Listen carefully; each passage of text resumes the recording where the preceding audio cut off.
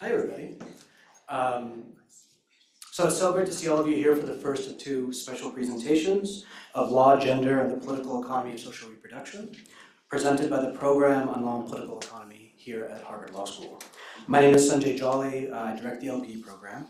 And before we get started, I just wanted to thank the law school's facilities, IT, and catering staffs for making all of this possible, and especially our program coordinator, Noah Lawson, for all his efforts in helping to arrange this event. The development of this series is really to the credit of Professor Hila Shamir, who got us thinking about this question of social reproduction, the material construction of sexuality and gender relations, and its connection to market formations and labor strategy. Hila has been an incredible and gracious collaborator throughout her year here at HLS, and we are truly so grateful for her significant contributions to the program and to the LP community generally. Tomorrow we'll be continuing tonight's conversation with a lunchtime event with Hila, Claudia Torres, and Yaren Zhang on sex and care, law and the political economy of work. And we hope you'll join us at 12:15 p.m. in WCC 3016, just upstairs, or on Zoom. You can find more information about that event and many others at lpe.law.harvard.edu. So we are kicking off this event with a lecture by Professor Janet Halley, entitled Some Forgettings, Oewekos, Economy, Family, Gender. Janet Halley is the Eli Goldston Professor of Law at Harvard Law School. She is an expert on feminist legal theory, sex, sexuality, gender and the law, family law, law and humanities, and critical legal studies. Her books include Split Decisions, How and Why to Take a Break from Feminism, and with Hila Shamir, Rachel Rebouchet, and Prabha Kotheswaran, Governance Feminism, an Introduction, and its later companion, Governance Feminism, Notes from the Field. Following her remarks, Professor Halley will be joined in conversation by Vanessa Daza Castillo. Vanessa is an SJD candidate at Harvard Law School. Her work on women's environmental movements in Colombia bridges law and feminist political ecology, furthering our understanding of how gender shapes men and women's access, control, and knowledge about the environment. After a few questions from Vanessa, we will open it up to an audience conversation, and those of you on Zoom can submit questions using the Q&A feature. And we hope you'll join us afterward for a reception just next door in Milstein Room C. And with that, please join me in welcoming to the podium Professor Janet Halley.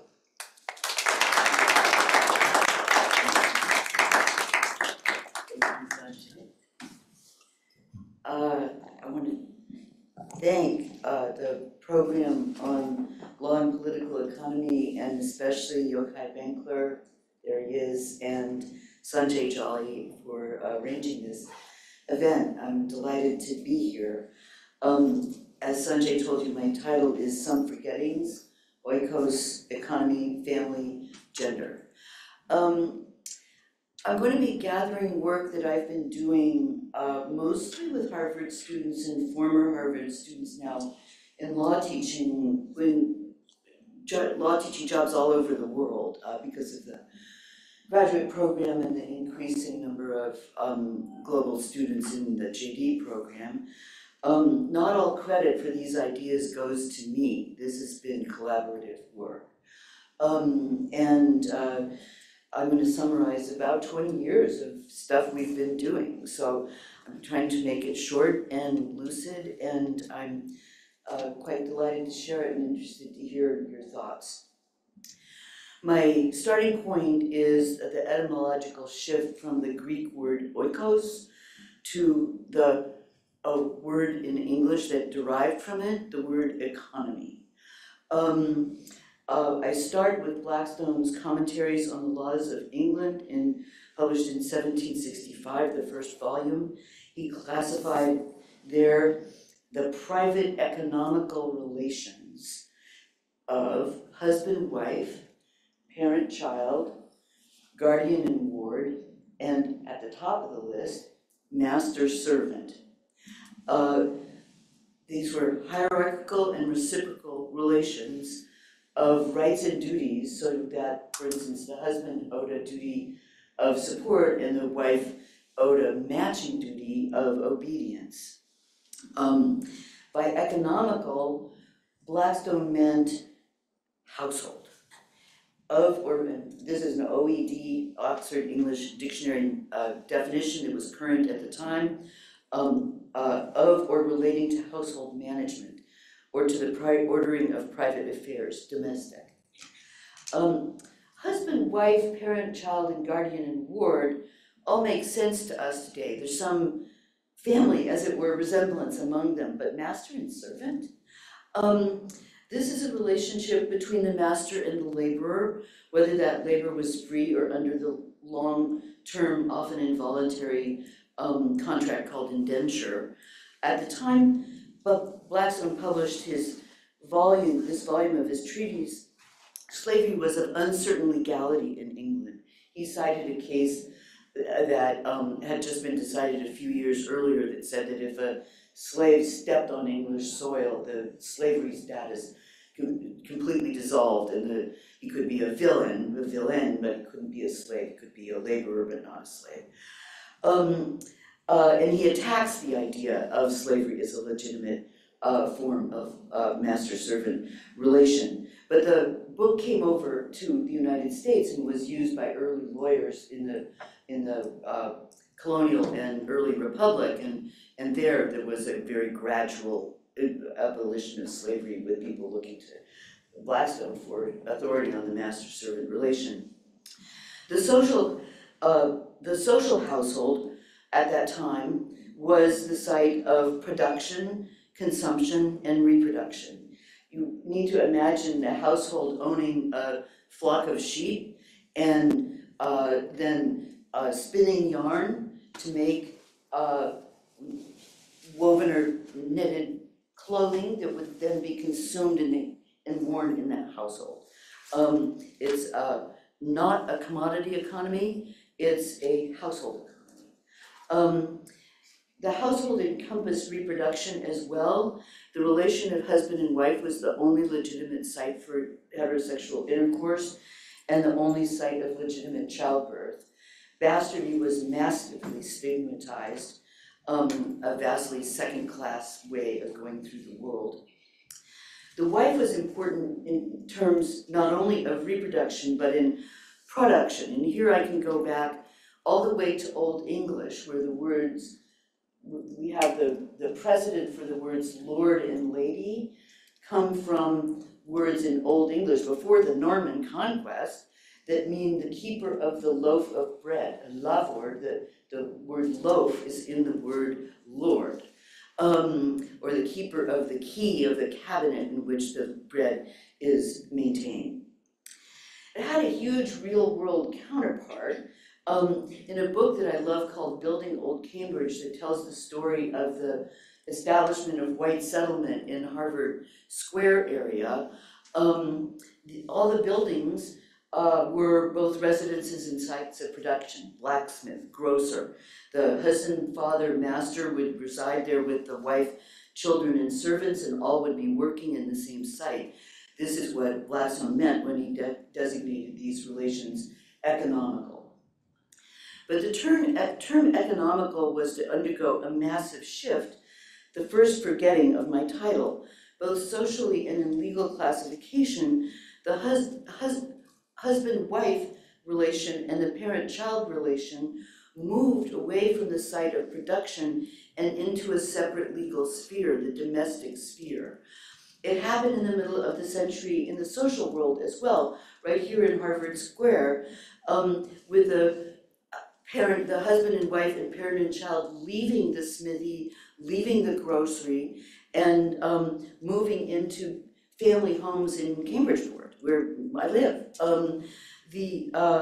Legally, a corresponding thing happened. The law of master-servant left the private economical relations and migrated to the law of contract, a category that appears nowhere in the table of contents of Blackstone's commentaries. As Duncan Kennedy, who's here tonight, shows in an early work, The Rise and Fall of Classical Legal Thought, the law of contract also had to evolve to undergo this transformation. Before the transformation, he detailed, contract treatises were rich in legal requirements for each contract type: lease, bailment, sale. There was not merely implied at law, but you had to have these rules, lots and lots and lots of them.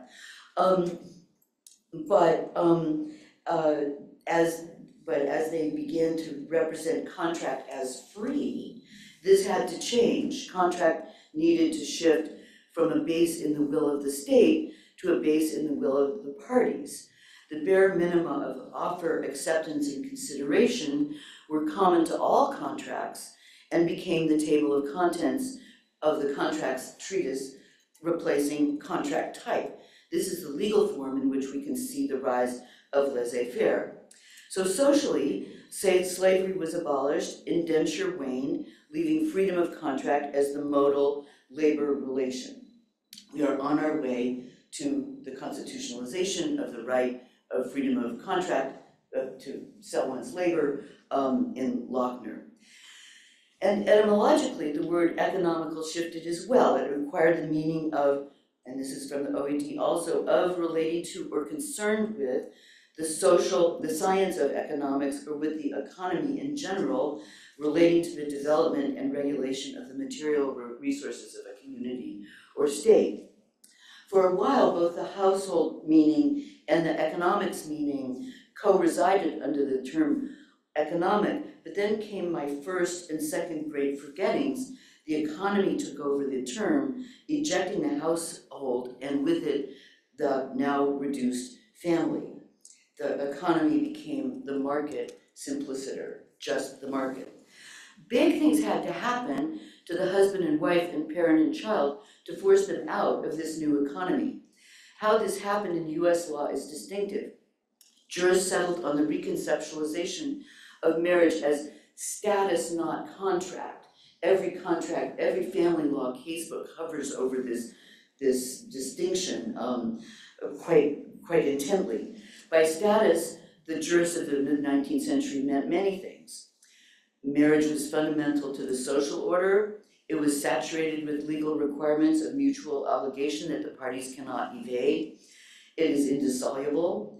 It is the sole site of legitimate sexual reproduction, and it is incapable of modernization the modernization that was roiling the world of the market. Thus, it was traditional, immemorial, a site of lag. The will of the state, not the will of the parties, prevailed. Out of Blackstone's private economical relations, the domestic relations treatise was born. Nothing but the husband and wife and parent and child. The legal category of domestic relations thus corresponded with the private domestic homes of King Bridgeport. And so we see a basic legal and social architecture of capitalism in its mid-19th century rise, what we call in my vast study group, the family market distinction. Great oppositions are arranged by this distinction, and which persists in many ways to today, either as a reality or as a lie. It has both features. First, the market is a site of individualism, of the individual, and of self-interest, versus the family as a site of altruism and mutuality. The market as male and masculine versus the family as female and feminine. The family was said to be a haven in a heartless world. Separate spheres ideology, with women bearing the responsibility for interpersonal moral life, chastity, motherhood, sentiment. Another dimension on which vast differences were arranged across the family market distinction. Market was important, and the family became increasingly marginal. Again and again, the self-interested utility maximizer of economic theory has no gender, because family women are gender, and they are not modernizing, they are lag, they are marginal to political economy, they can be forgotten, the third and fourth big forgettings of my title. Thus our term family law exceptionalism, FLE, the family, women, and gender as exceptions to the central facts of economy, contracts, markets, and individual self-interest. Okay, so that's part one. Part two, that's the American story. But FLE is also a global story. Thanks again to the work of Duncan Kennedy, we can get a start in this. He's uncovered for us the fact that a German jurist, Frederick Karl von Savigny, in 1840, published a second volume of his 8-volume System of Modern Roman Law, much later translated into English as Jural Relations, or the Roman Law of Persons as Subjects of Jural Relations. There he crafted a distinction that was to travel the world on the soaring wings of colonial capitalism. And you'll be able to see why as I lay it out for you. The law of obligations, he's a German jurist, so he's talking about German and civil law. The law of obligations, which embraced both property and contract for Savigny, were the opposite of the law of the family, and he used the term family law. The law of obligations was universal in the sense that it had to be the same everywhere, and whereas the law of the family was local in the sense that it had to reflect the spirit of the people whose law it was. And the law of contract was also, while universal in the sense that it had to be the same everywhere, was particular in that every contract had to be determined by the will of the parties. The precise form that their agreed upon will took had to be left alone, laissez-faire precisely, for them to decide. It had to be contoured to their particular deal, whereas the law of the family within any jurisdiction was absolutely mandatory. All the marriages, all the husbands, all the wives, all the mothers were legally identical. They had to reflect the will of the state. Savigny could not possibly have known in 1840 how useful this would be for colonial expansion. It essentially mandated free trade under the law of the colonizer, German, English, French law, for all contracts. The Code Civil had to be adopted for commercial interchange between the metropole and the periphery.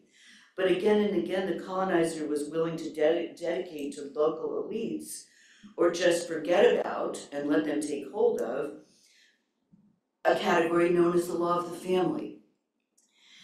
It emerged wherever we have studied this, and we've studied it in many places, nothing like family law formerly existed.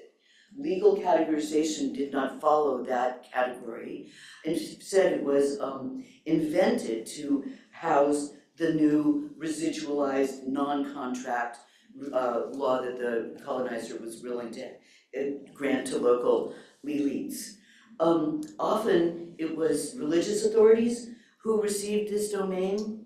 Often it was termed personal status law or the law of persons, following some language in the French Code Civil terms for the law of marriage, parentage, etc.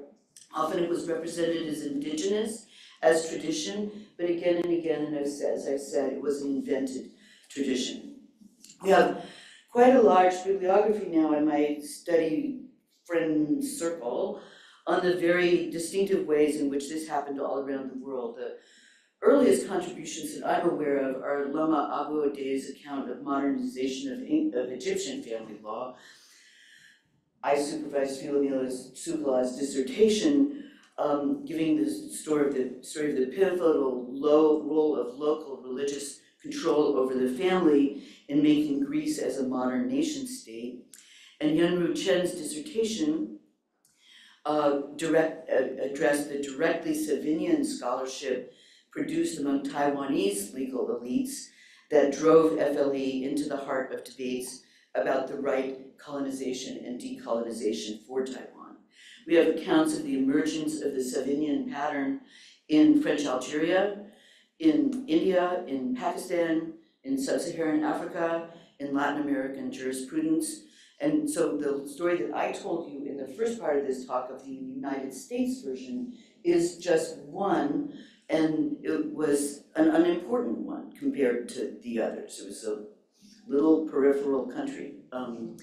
Because of this really remarkably repeated event, the things I said about markets and families in US law are strong hypotheses for sites all over the world. just hypotheses. It didn't have to happen. No one was cramming it down from on top. It just kept happening. And so FLE and the four forgettings are very likely to be, or possible to be there in their own distinctive forms. Okay, so FLE, we're up against FLE, up against family law exceptionalism. That's our entry point. And I'm not saying that this is the only way to do it. This is just what we've been doing. FLE is our entry point into the study of gender law and political economy. The people I work with closely could be said to be on a shared project of re-economizing sex, sexuality, gender, and the family. And in the process, we've developed things to say about the economy that re-sex, re-sexuality, re-gender, and re-family it. So we're moving the divided spheres back into each other. We derive plenty of help from Marxist feminists. Here are some hypotheses that you can bring to the world from them. Borrowing from world systems Marxists Joan Smith and Emanuel Wallerstein, we return to the concept of the household in order to free ourselves of the sometimes too limiting concept of the family. For any person, whatever group or groups of human constitutes that person's means of day-to-day survival and persistence as a member of the social body, can be that person's household. I ask my students, you have roommates. Would your roommates, if you were really sick, take you to the emergency room? If the answer is yes, that's a household. They're engaged in your social reproduction. If they would call 911, they're just roommates. And that means that you can be in more than one household, because you can be a student at Harvard Law School with roommates who would take you to the hospital, and also be planning to go home to be with your parents on every vacation and merge back into the family of origin. You can be economically dependent upon them. So you're in two households. The idea of the household then as an income pooling and redistribution strategy for their survival and perpetuation of human beings. Okay, in the Marxist feminist large discussion, the household thus becomes a site of the reproduction of human beings, the reproduction of the workforce, and of consumption. The key word in this work is in the title of this mini-series, social reproduction. Marxist feminists make a big distinction, which can be traced back to Marx and Engels, who weren't very interested in it, but they did make it, between the mode of production appropriate to the market and the mode of production appropriate to the household. The former generates surplus value in the form of exchange value, while the latter generates surplus value in the mere, unimportant, less important, mode of use value. So whereas labor and capital meet on the factory floor to make widgets that capital then appropriates when they fall off the assembly line and tries to sell them on the market for more than the value of the inputs, that's the surplus. The difference is the surplus. In the household, the wife mother takes flour, salt, yeast, and water to make bread that is more valuable because of its usefulness than the inputs. It is then not sold, it's not a commodity, but directly consumed for the social reproduction of the husband, father, and child, who become the appropriators, as the capitalist is the appropriator in the factory floor. The husband, father, and the child are the appropriators in the household of the wife's surplus labor. As far as capital is concerned, and moving on now to another phase of Marxist feminism, capital can depend on households to generate and distribute use values and to keep us alive, to get us at work, to be people who know what time is and so show up on time, people who know how to keep a checkbook. It can count on the family, on the household to do this for capital and just forget it, just not think about it. But for Marxist feminists, The essential goal is to pinpoint the mutual dependency of the market in the household. As students in the course that I'm teaching with VLA right now, Gender and Political Economy, are learning, there are many ways to do this. One way, you can make the husband the capitalist of the family and the wife the proletariat. You could do it differently. You can designate the household a distinct class process from that of capital. You can say it's a feudal class process, but characterized not only by the husband's appropriation of values generated by the wife, but also fealty, loyalty, affection, love. You can say that the market presupposes, depends on, structures, and exploits the household, that there's a direct need of capital for the household, and so the household is just being sucked up into the generation of surplus value in the market relations. Or you could say that the household makes demands on the market, which capital ignores at its peril. And we have a different author corresponding with each of those sentences in our syllabus. I'd be happy to share it with you. You can also reverse the direction of the hypothesis and study the market for the ways in which it contains tons of elements that govern the household, from working hours calibrated to respect household meal times, to our social security system in the United States, which provides social security to family members via the workers' wage relation. And that is it's hard to find that in the family law casebook. It's in the employment law casebook, but we call it family law. I want to shift gear now. So there's a lot of ways in which we're finding Marxist feminism to provide useful tools for breaking down FLE.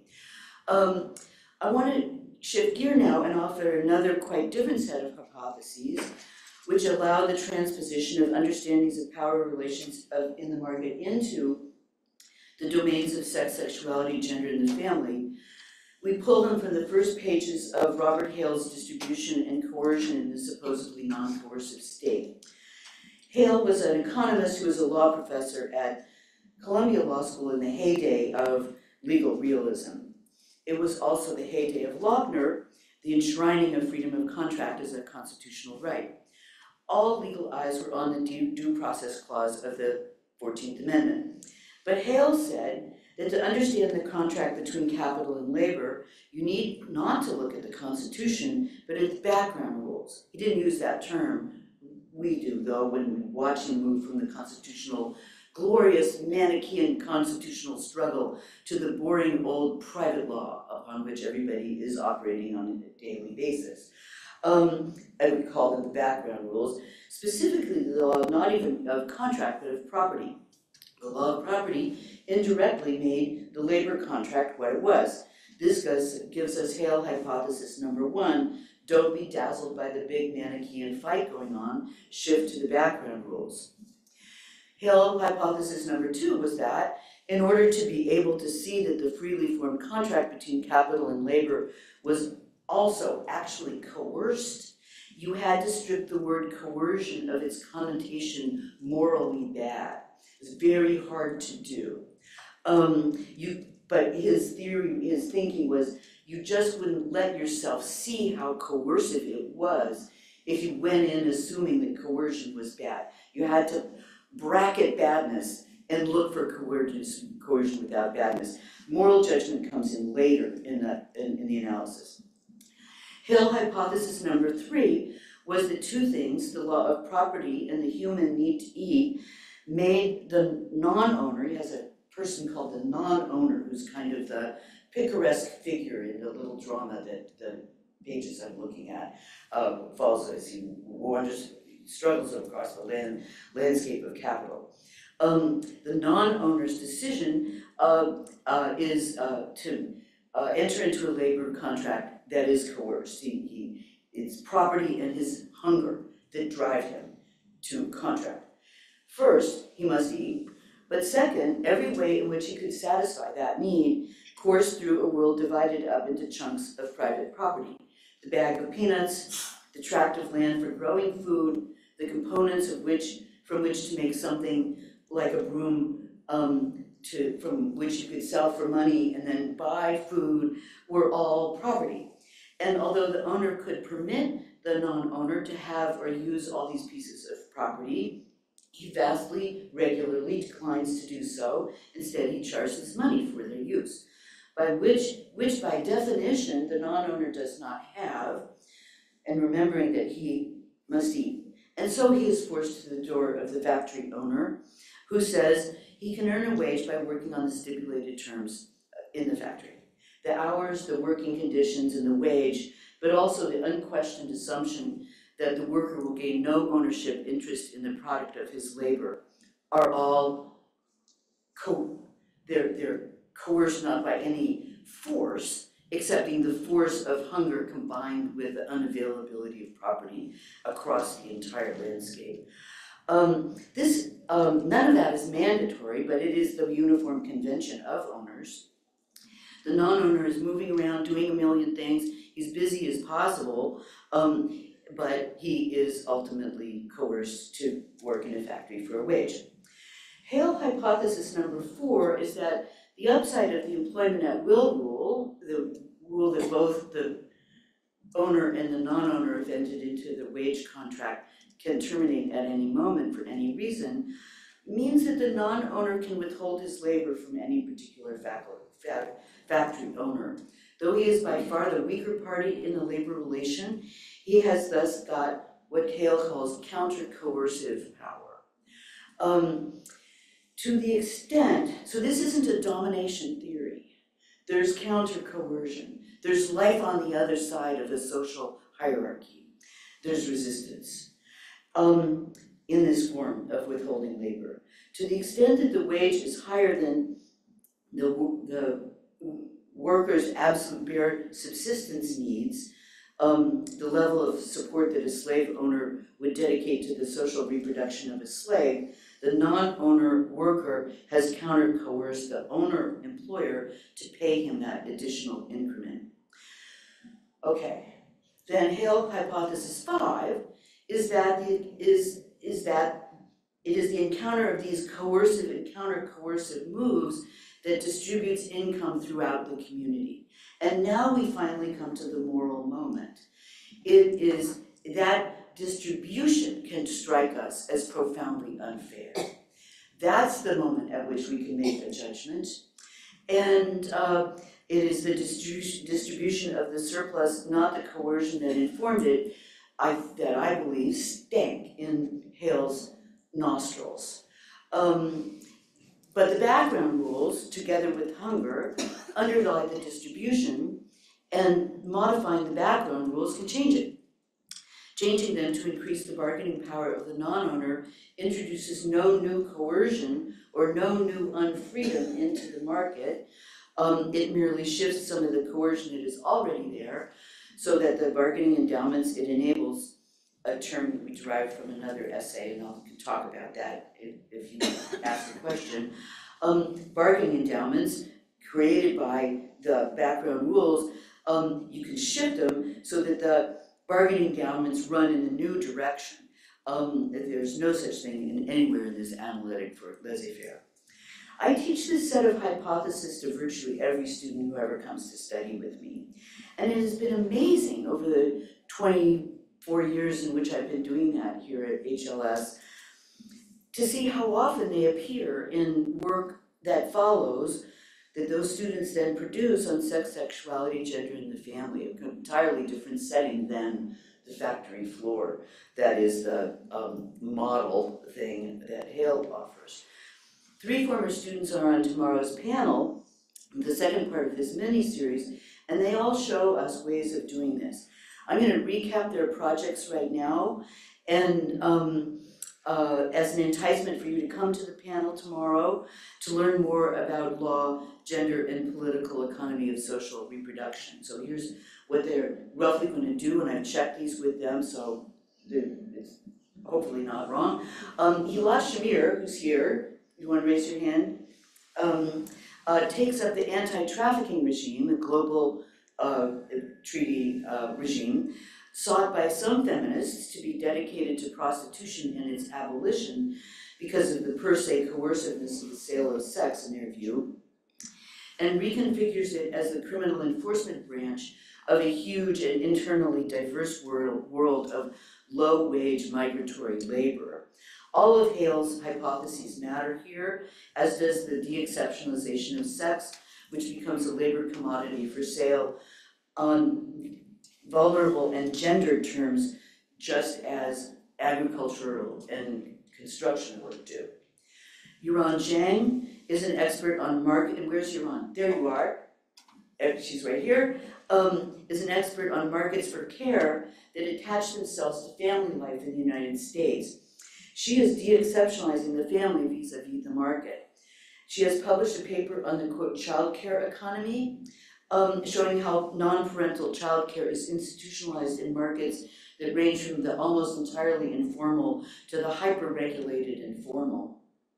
And tomorrow she will discuss her new project on government-subsidized long-term in-home care provision, a topic, incidentally, that was the center of Hila's dissertation, a market that operates in the home. And Claudia Torres, in the back row, will share findings from her multi-year fieldwork study of 2 street sex work markets in Mexico City. This is itself a de-exceptionalized space, sex as labor. She replaces the abolitionist hypothesis, feminist abolitionist hypothesis of pure domination with a Halean bargaining analysis that reveals how the sex workers whom she observed have created informal governance in their community, over their community, in their community, it's imminent in their community, social norms that they use to produce the surpluses they seek and cherish and to control the harms that they despise. So the work goes on. I'm incredibly proud to be associated with so many people doing so many interesting things. Okay, that's it.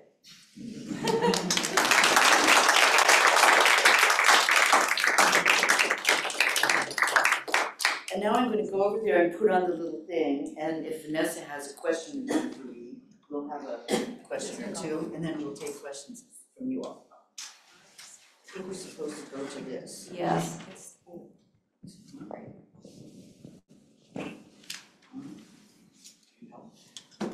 Doesn't look like the ones I'm used to.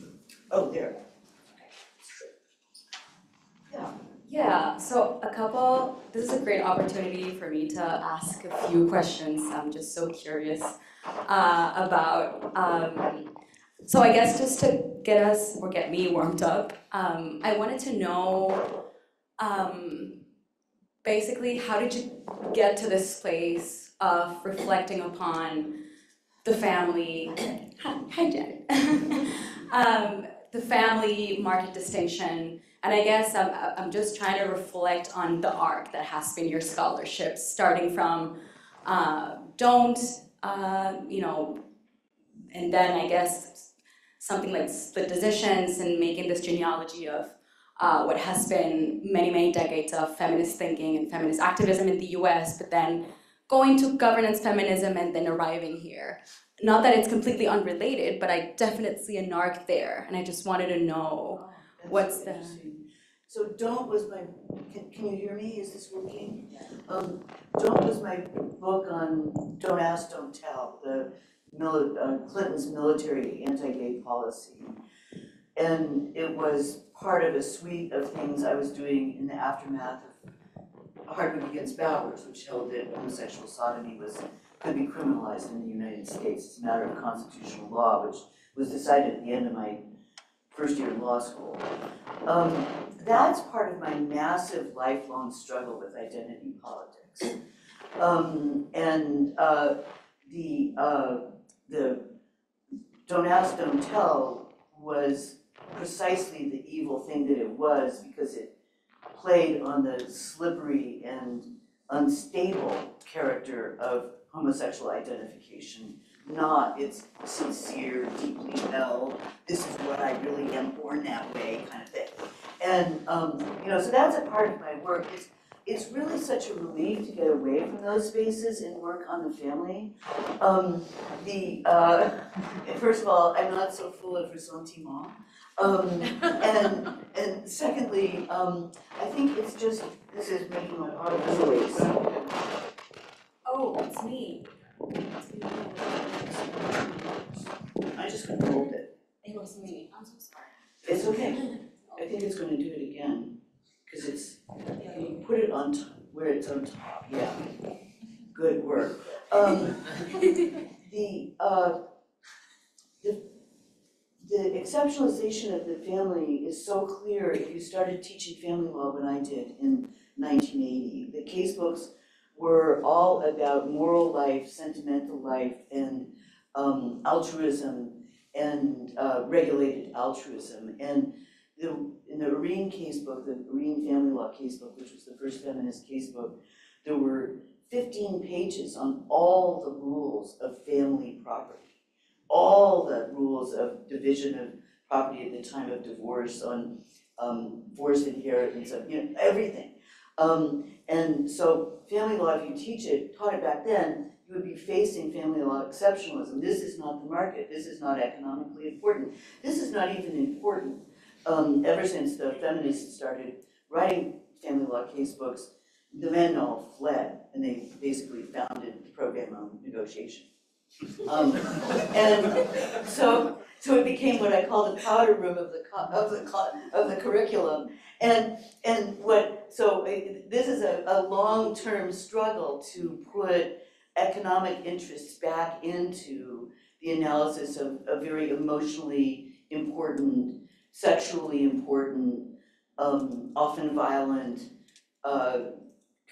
form of the private sphere. And so it was just unbelievable to me to be able to get to the early work of Duncan Kennedy. I mean, one of the reasons we're so lucky in my work on sexuality and sex, sexuality, gender, and the family is that Duncan Kennedy, from the very beginning of his career, always knew that they were important and always took them into account. And so when I discovered, thank you, Duncan, when I discovered Rise and Fall of Classical Legal Thought, it was like a magic wand making a million things I knew about family law just burst into life. And so it's very, very important to me, but it's a relief to get away from the struggle with identity politics by going to that place. One of my goals is that men should take my family law class. Why? Because men care about families too. Okay. Yeah, on that, it's great that you ended on that note. Yeah, it's good. Okay, great. It's great that you ended on that note because Was that I guess too long, Sanji? I mean, okay. The next thing, or the other thing that I wanted to ask is about precisely thinking about social reproduction and how the trajectory of family law exceptionalism has made the household or the family the place of the woman, and labor, or capital, the factory, the place of the man, it's male. And in the process of undoing or thinking about undoing family law exceptionalism, I'm guessing there has to be a place to conceptualize the role of the man in reproduction. Yeah. In this process of enmeshing, again, I guess, the household or the family and the market, there must be some way of thinking about that. I wonder whether, for example, Marxist feminism, if you think it's a good entry point to get to that process of imagining this figure of the man in the household that is part of reproduction. Yeah, I think in the order that I reported the Marxist feminist framings, the most, the antagonistic framing of the husband-father as the capitalist and the wife-mother as the proletariat is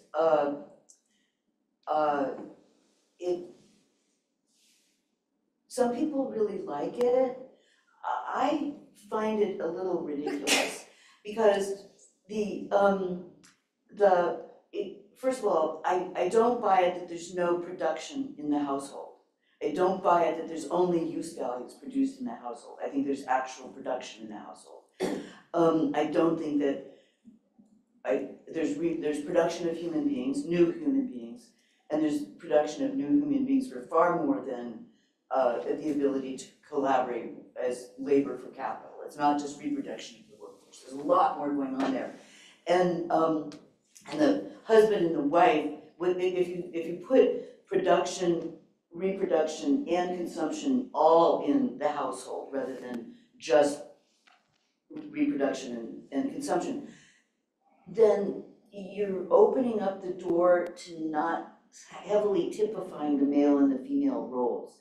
And so you can open your eyes to ways in which the men do important reproductive labor and the women selfishly exploit their husbands, okay? And you can see more. And we have a favorite piece called Hewers of Cake and Drawers of Tea by J.K. Gibson Graham. I think it was the reason that Vanessa wanted to have me for a dissertation supervisor is because I draw her attention to this paper. And at the beginning, the wives are all saying the husbands do nothing. They just sleep. They do no work, excepting, at the mine. It's a mining town. But then the men are put on this brutal 7-day roster, and then they start noticing that the husband's not there to take the kids on the weekend to the sports games. He doesn't know to take the garbage out because he doesn't know what day of the week it is anymore because he's working 7 days in a row and then gets a few days off and then 7 more days and on another shift. So the reproductive labor of the husband became visible because of a massive shift in the market. And I take that as a paradigmatic what you want to have happen. You want to see more. And the reason why I was drawn towards that piece is because I was raised in a mining town.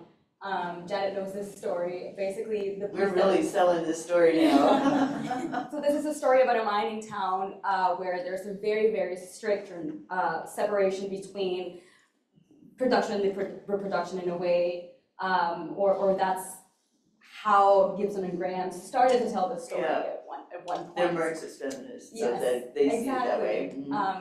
Mm-hmm.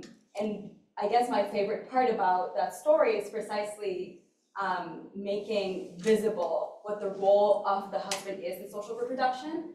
Because as I've told you, and it's my experience growing up, I did see my dad very much involved in many ways of social reproduction that really I feel were captured by this piece in Gibson Graham that you introduced me to, and which has kept me following you for the last 3 or 4 years. Oh, shucks. You want to tell precisely the weird way in which that unraveled or took shape? Yes, so in this weird world that is a mining town, one of the ways the company draws talent is through creating a really, really good high school.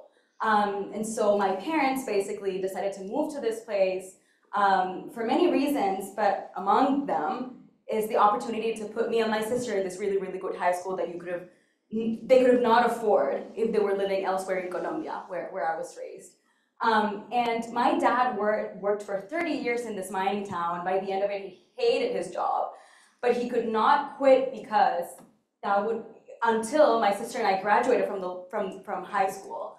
My mom, though, for the last part of our life there, could get jobs outside of the mining town, go back. She was more free to take whatever job she wanted, to move outside or inside the mining town. Well, my dad couldn't do that. So it was my dad there basically sacrificing or doing the sacrifice to put a lot of human capital in me and my sister. And so that's one of the ways. Get a doctorate from Harvard Law School. Not bad, right? And I forget that too close. It seems like shouting. Notice that the dad did social reproductive work not in the home, but by staying in a job he hated. So it crisscrossed the categories again. Yeah. Right.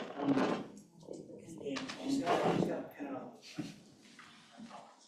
The trouble is it's backwards.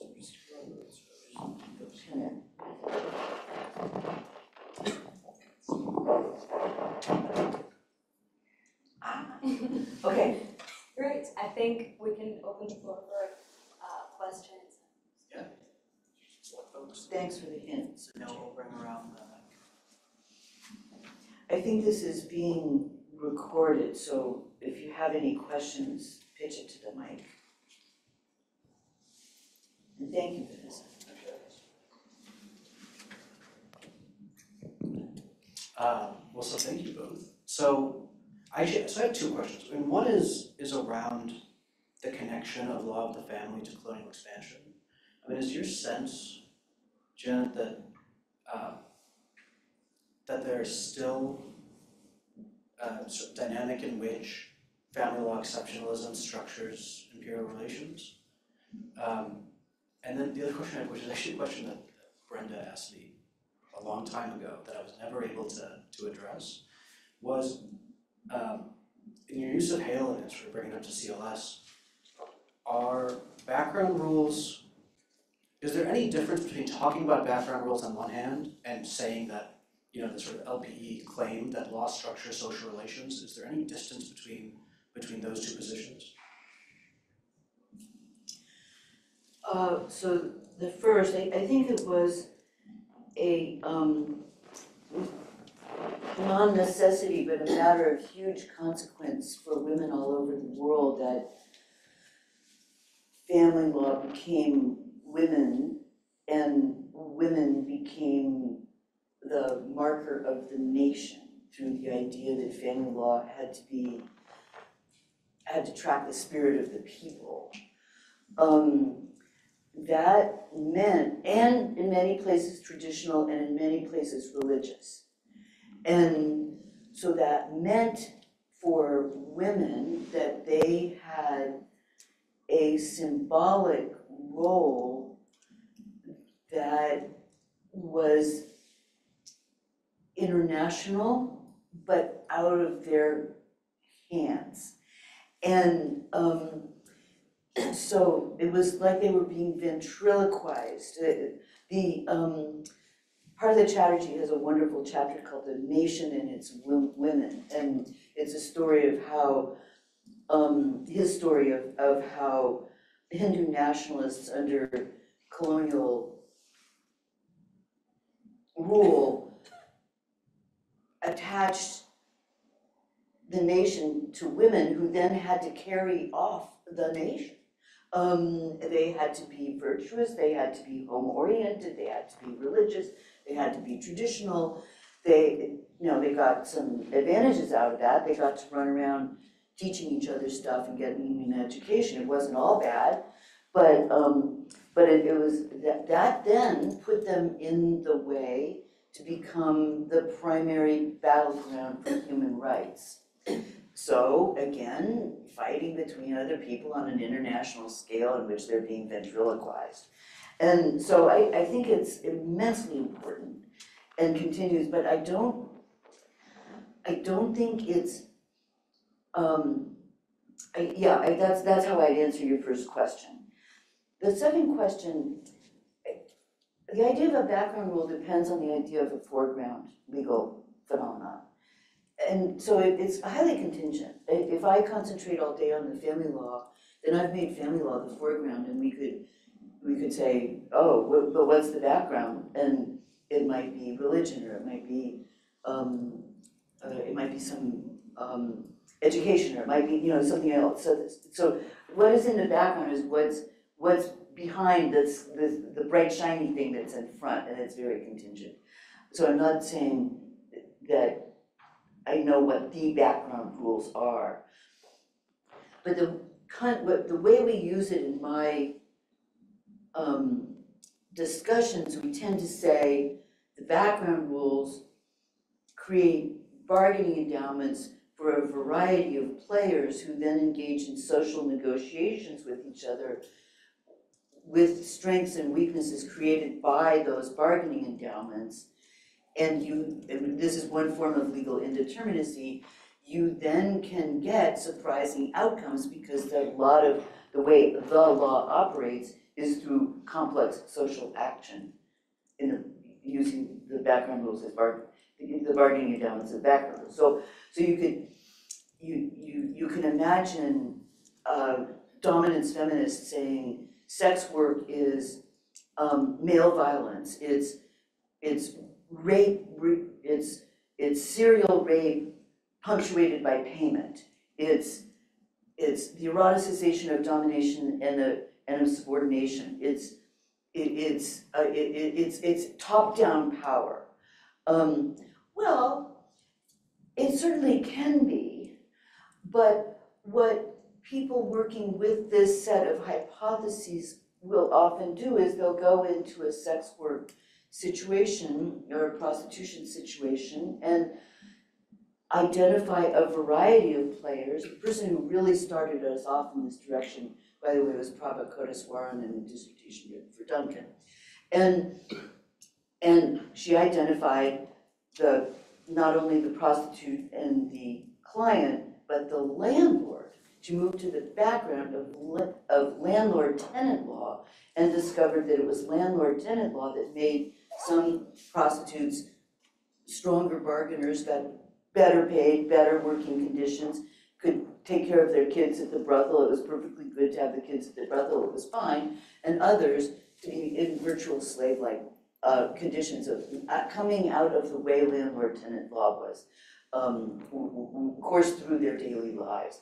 So that's what we mean by it. It's just a hypothesis. You don't need to do it. It's not mandatory whatsoever. But it might be useful one day. So that's why I mentioned it. That's all. So it's not intended to be a total theory of law. Is that helpful? I've got the mic over here. Hi, Amy Kaczynski. Thank you so much for this, and really looking forward to the discussion tomorrow. I teach a section on social reproduction in my political economy and law class, and I'm looking forward to sort of more community and more work on these questions, because I think there's a sort of surprising lack of them in political economy circles today. So I have two questions. One is about Hale, who I also teach in that class. One reaction I get, and I have of my own actually about the Hale, is resistance to the move you describe about suspending the moral, kind of critique of coercion or power in the allocation of coercion, allocation of power.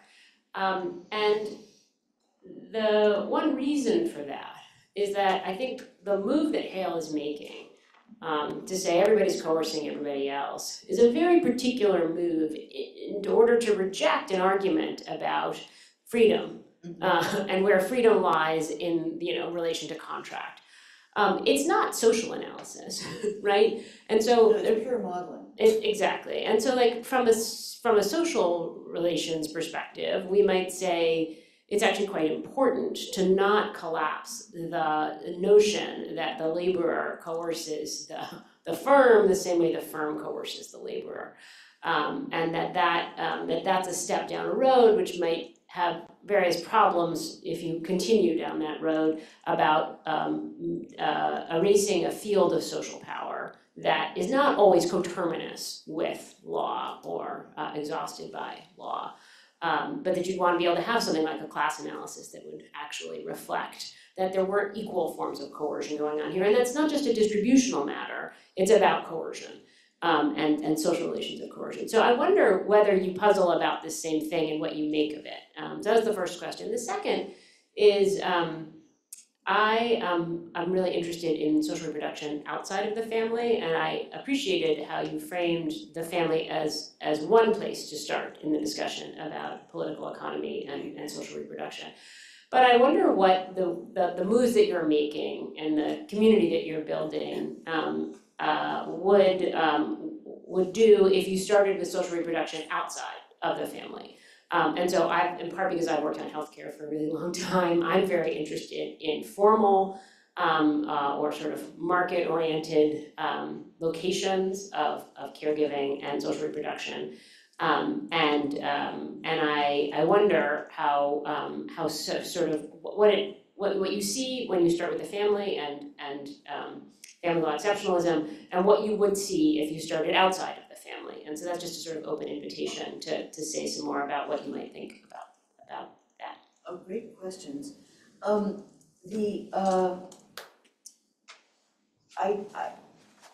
I understand the resistance to thinking about coercion the way Hale asks us to, as a almost, I don't know, by the time you're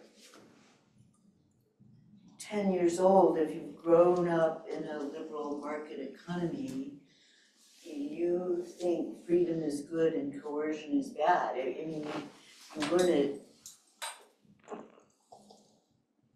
you learn it at a level that you don't know you know it.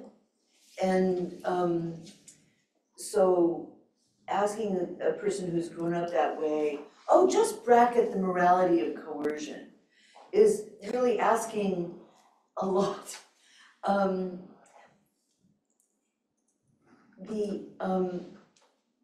Hale does it for a heuristic reason. He does it so he can see all the coercion, because he doesn't believe he'll see all the coercion if he has to also think it's bad. But it could go the other way, you know, it could, he would see more coercion than there was if he had to think that it was bad. But he does think it's distorting to assume that it has a moral valence, and that you can see more of it, he could see more of it if he bracketed its moral badness. That has no necessary implication for the relationship between coercion and counter-coercion. They are not the same, would be my answer to your students. It comes to me from my students as well. They're not the same. The property owner has the benefit of the commons having been enclosed, so there's no free property for the non-owner to run some hens or chickens and horses and sheep on. It's a huge fact of modern capital is the enclosures that exposed the working class to property in this unmediated, unescapable way, and I think Hale's model captures that well. It is his non-owner turns and turns and turns and turns and turns and turns and confronts property again and again. So it's a serial drama, not a single drama.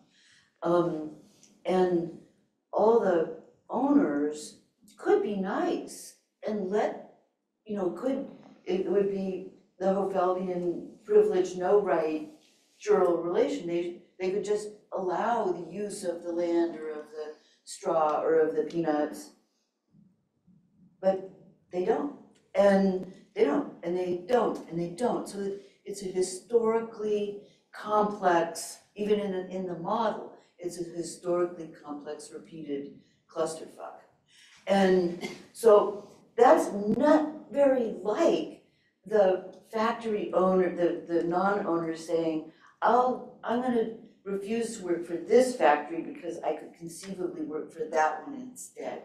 The withholding of labor is similar to the withholding of the free use of property. It comes from the same Hofeldian dynamic about rights and duties and privileges and no rights, but it's socially so tiny compared to the massed property that the non-owner faces. So we're not making a claim through Hale that this isn't a vastly social unequal relation. It is.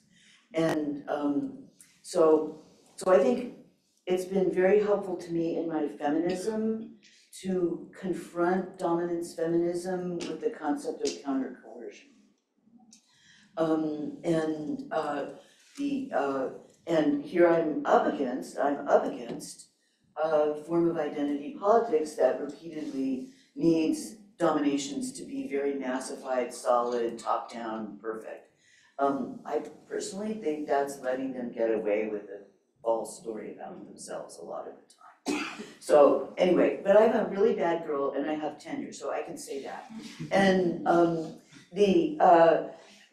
now your second question, I don't know if that was an adequate answer, but it is, yeah, the second question.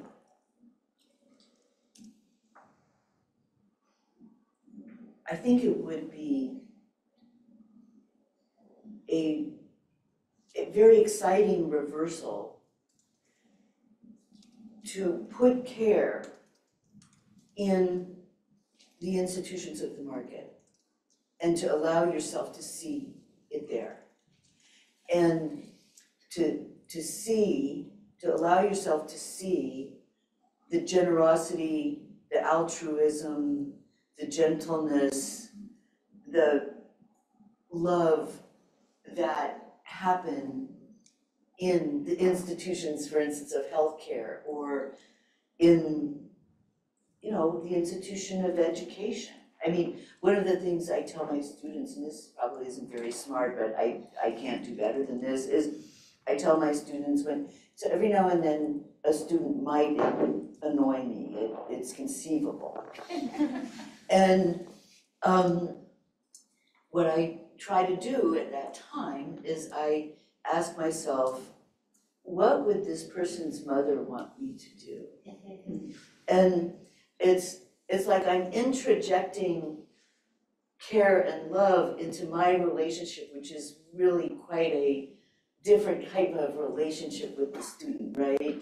I'm pantomiming the mom, and because the student is annoying me, and I want to find the right way for the student, even though, and overcome my emotions. So thinking about affect, thinking about emotions, thinking about, for Claudia's dissertation, the big breakthrough was when we discovered the literature on moral economies. The sex work community had a moral economy. This goes back to E.P. Thompson and the making of the English working class, that was completely not the ethic of the Manchesterist factory economy. And so losing those things, Amy, losing those things is losing too much. And so I totally get that and endorse that, yes. And then of course there's the hybrid figures who bring the market into the family, or the family into the market, and the nanny, or he runs home health care, and he loves home health care workers. Yeah. So this is. I want to proclaim myself as your surplus, one part of your surplus value, Janet. So I had the privilege of having Janet Halley just about 30 years ago as my civil procedure professor in 1994 at Stanford Law. And then, of course, I followed her into the second semester of my first year in Races and Nations, and then couldn't graduate without also taking family law in my third year. So 30 years, thank you, Janet. I've been following you and chasing you since, I want to say that now, 30 years later, I can be here with my surplus value, my daughter, who is a junior in the college.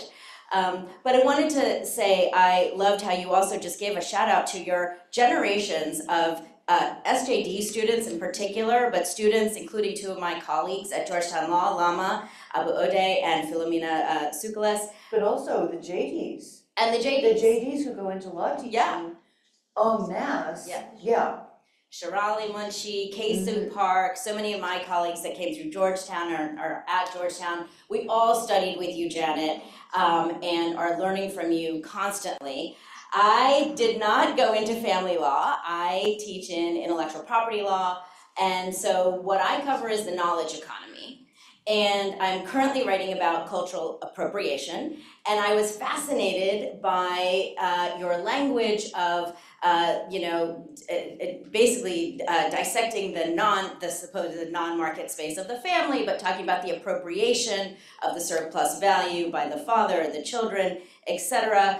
But what I didn't hear as much about is the investment, and I think this goes to Amy's second question, right, which you touched on in your answer just now, but the investment that we have and the difficulty of letting go with all that we've stuffed into the spaces of the other, the altruism, the care, the moral, and because this is something I'm confronting in the work around cultural appropriation in the context of cultural production. So indigenous people standing for the traditional and the indigenous, but also the religious, the spiritual, the non-commodifiable, as something that we should celebrate and protect, and the pushing back against the market language and Marxist view from feminist Marxism to racial capitalism in these spaces, as well as so just generally in my sphere, thinking about the public domain as kind of the family, this like extra legal space. But I wanted to hear maybe you talk a little bit more about why some of these claims, the pushing back against the dominance view, but the resistance view is getting recast as neoliberal, is getting recast, at least in my sphere, right? And so I wanted to hear a bit more about how do we have both and not, but not reify these spaces as separate and exceptional. So that's one question. The other one was just, and I don't know if any of your students are working on this or if you thought about this, but in thinking about what we're seeing in South Korea and Japan and the declining population and women refusing to get married as some kind of mass labor movement.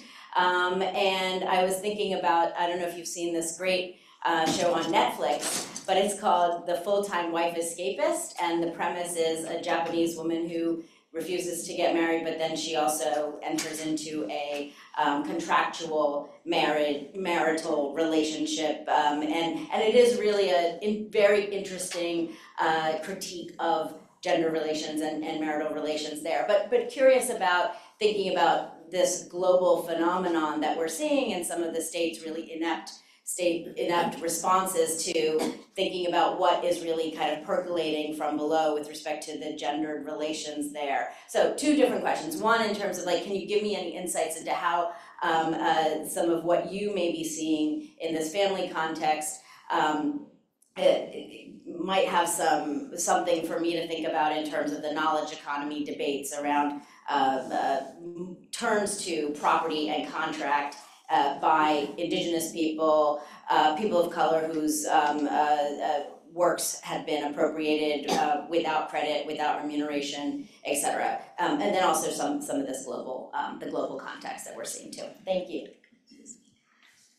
So, yeah, Monady was my student at Stanford, gosh, a long time ago, and it's just wonderful. We've done some things together since. I don't know the issues that you work on. I would I would expect to see, though, serious framing differences between property rights, contract rights, property alienability as a path forward for these dispossessed artisan communities. And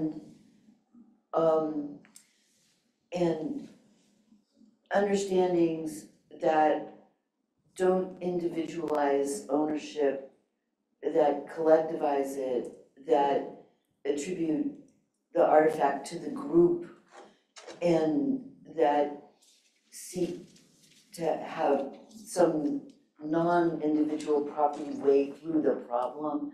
That's where I would expect to see a critical tension, and I don't know, is that what you see? And I think, yeah, partly, and I definitely would want to follow up with you about yeah, this, let's 'cause- follow yeah, up and try on to, that. because really what I'm struggling with is what might an LPE framework bring Yeah. to this debate and this impasse. So I'm gonna follow up with you about that. Yeah, it's, you might want to also talk with Vanessa, because Vanessa is going to be working on indigenous activism in Colombian mining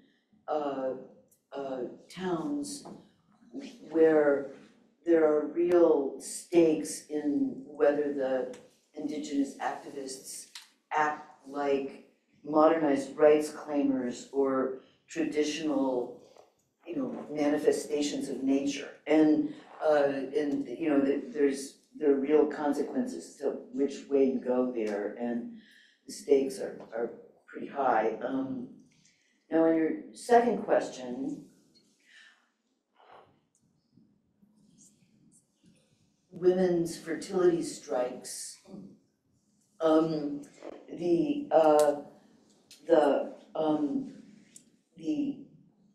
care overhang, the immense importance of my generation of people about to create a huge demand for care. Well, we haven't reproduced sufficiently enough people to provide it. It's not just Japan and Korea, and it's a massive event, and it is impending upon us. And I think that the sense of urgency is just not there. And I often I look at my students and I think of them as so not there yet with the experience of caring for dying parents, and just how damn hard it is to get them to accept care and to get them good care if they will accept it. And this is a global phenomenon, and so it's important. I by no means understand it or know enough about it. Hi. Yeah. Hi, Professor. So I'm a sociologist and I'm doing a postdoc here, and I'm Do you want really to share your name? So Luis from Luis. Hi. and I'm very interested in very interested in your use of Hale, and it made me think about, even at a lower sort of level of abstraction, if property or housing, the extent to which housing dynamics are at play in the contemporary boundary between the household and the market. In particular, I've thought about this in terms of zoning law and the way that zoning law shapes the kinds of economic activity that households can engage with, and shapes care work as well. But your example of roommates and as kinds of households made me think of this as well, that we can think of housing markets having an effect on the kinds of co-residence that begin to form. Or so I'm interested what it would look like to think about the household if the way you kind of think about it as being a site of consumption, of production, of reproduction. If we also think of co-residence as a central dimension of it, and that ties you to kind of relationships of housing and property, right? And that are also deeply structured. So I'm curious if you have Totally great question. I was the Royal Chair for 15 years. The Royal Chair, Isaac Royal, was the largest slave owner in colonial Massachusetts, and he gave a bequest in his will to Harvard College that established the Royal Chair and gave the college the right to, once they received the bequest, which took a long time for various reasons, to have that chair filled by a professor of law, and they did. He was the first law professor at Harvard, and then I ended up with that chair. And so it was a heavy lift for a really long time because I knew from the very beginning that it was, a really stigmatized and problematic thing. But by the time I knew that, I was already the royal chair. So what I did was I started taking tours out to the Royal House and Slave Quarters in Medford, which you can go there anytime you want and see where Isaac Royal lived, and they still have the slave quarters there, and they still have the back entrance that you walked from the slave quarters into the back entrance of the house directly into the kitchen, and there's a servant's staircase at the back of the house. You can't see the slave quarters from the house. There is no window allowing you to see it. There are a million details there like that tell you that it's the built environment of a slavery-based household. And then I take the students to and we're going to do it this spring with our class, Hila and I are going to, then I take the students to the Gropius house out in Lincoln, which is built by Walter Gropius, who did the Gropius dorms. And there you have, a decentered front door. It's a lot of the same elements, but modernized, modern. But there's a back door for the housekeeper, and she has a little room off the kitchen. And so what the purpose of that exercise, which is a pretty compelling experience for everybody who participates, is to think, what is the built environment of a household economy, right? I'm totally fascinated by that question, and I think of that paired tour as a way to share understandings about that with it on the ground. And that's the best I've been able to do in that space, as not a housing person, but it's pretty damn good. And if anybody wants to have the tour, just let me know and I'll set one up. It'll shake you. So yeah. All right, last question. Hi, I'm E.T. I'm now a long ago graduated law student and a PhD candidate here. And this question might be a little unfair given the incredibly rich historical story you've given us. But I was wondering if you might have something to say on the question of legal reform, which is a question that I think LPE world more broadly finds itself confronting pretty squarely. So another way to put that is that if the question, or if the project of kind of breaking down family law exceptionalism is a kind of historical, intellectual, political project of figuring out the truth from the lies, does it also kind of, to your mind, suggest certain things at the level of reform, or is the kind of truth lies project kind of by definition too contextual, and the question of reform kind of also contextual? Well, this is a huge question, and is, I think, one of the, if you give a group of students, JDs or graduate students, it doesn't matter which, $5,000 to organize a conference under one rubric or another, this is what it's going to be about. And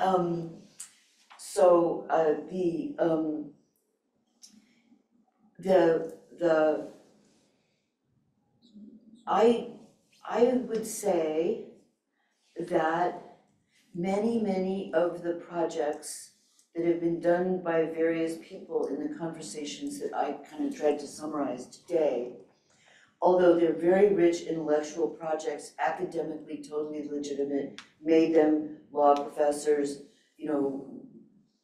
took a lot of library work or field work or various kinds of genealogies or this or that or the other thing, many also came out with law reform proposals. I'm not going to speak for anybody, but the ground is really thick with them, and there will be several that will be clearly implied by the presentations tomorrow.